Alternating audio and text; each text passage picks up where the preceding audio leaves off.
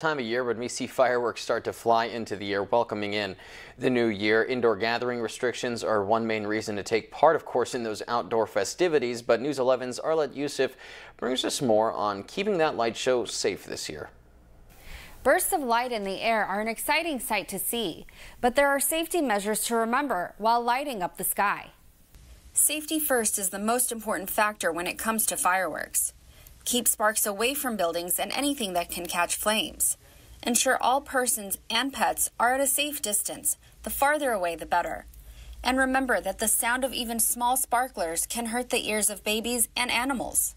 Now, once upon a time, there was no fireworks allowed in the state of Arizona other than professional displays. But there are the consumer fireworks that are now allowed.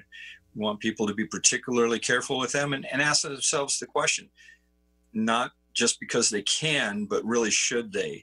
And we consider fireworks to be fire play.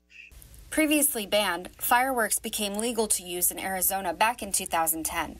Still, not all fireworks are legal. The Yuma Fire Department provides guidance on what you can and cannot use. And know the difference between what is legally allowed and what's illegal. If it blows up or if it flies into the sky, those are illegal fireworks and should not be used at all. Anyone purchasing fireworks should do so locally from authorized sellers to avoid anything illegal. You're only able to buy the consumer fireworks, so anything that goes up in the air, it's not legal.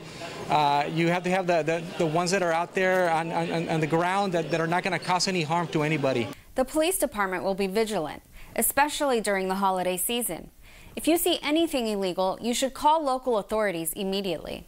Reporting in studio, Arlette Youssef, News 11. Arlette, thanks. Well, when we come back, folks,